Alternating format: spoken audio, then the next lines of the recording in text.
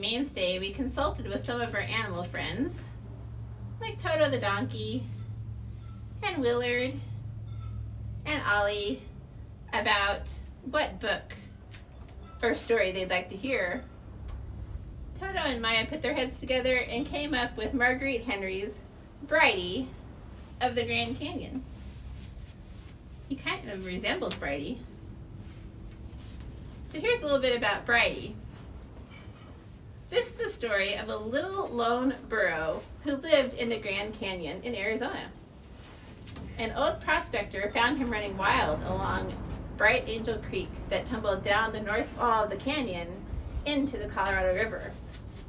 The prospector roped and gentled him, but then he gave him his freedom. Instead of hobbles or pickets, he held onto him by the invisible cord of friendship.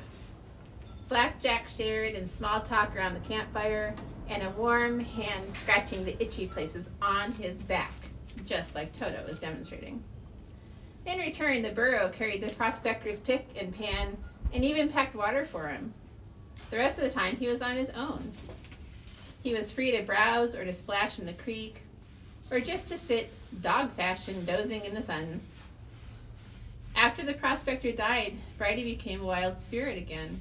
He migrated like a bird. In winter, all alone, he roamed the warm inner reaches of the canyon where snow never falls. But in summer, he hightailed it to the rim to live in the cool mountain meadows of the Kaibab forest. Soon, men began using the trail he made, explorers and rangers, artists and tourists. Brighty greeted them with hearty brays, took potluck with them, and enjoyed their company. That is, until they tried to hobble him. Then he went bounding off, hee-hawing at their foolishness. But in spite of this, or perhaps because of it, men loved him, respected him, and envied him. He became their symbol of a joyous way of life. To Brighty, then, my gratefulness for luring me to the Grand Canyon. May his wild, free spirit forever call men to his haunts. And on still summer nights may they hear, as I did, his faraway voice singing to the moon.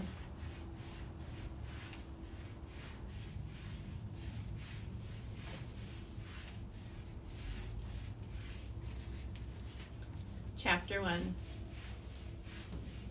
A shaggy young burro lay asleep in the gray dust of the canyon trail. Except for the slow heaving of his sides and an occasional flick of an ear, he seemed part of the dust and the ageless limestone that rose in great towering battlements behind him. The sun had been shining fiercely on his belly and now began climbing up over his sides, then slowly up the canyon wall. But for a long time the rocks held their heat and the solitary figure dozed on. A ground squirrel peered out from a chink in the wall, watching a moment with friendly eyes, then dived back where it came from. A cottontail rabbit played hop, skip, and jump around him, but nothing disturbed the little gray lump, not even a nuthatch hammering away at a juniper tree. It was the wind, an uprising current of wind from the depths of the canyon that finally roused him. It whirled up his nose and down his ears, tickling him awake. With a grunting sigh, he began rolling, and with each turn just missed falling off his sledge into Bright Angel Creek, hundreds of feet below. Now he sat up on his haunches, scraping his back against the rough, warm limestone.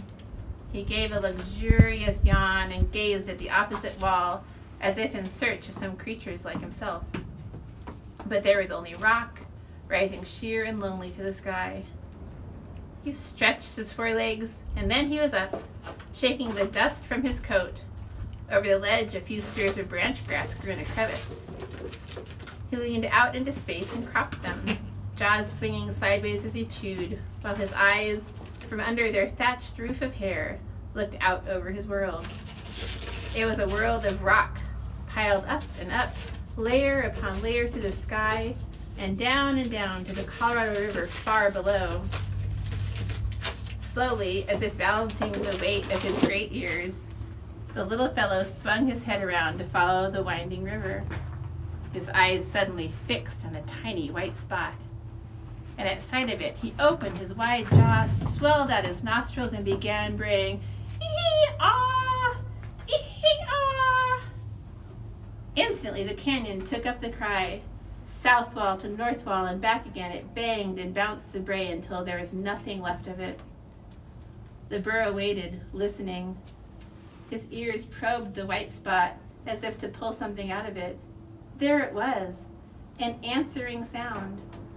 A bellowing hello, almost as big and brassy as his own.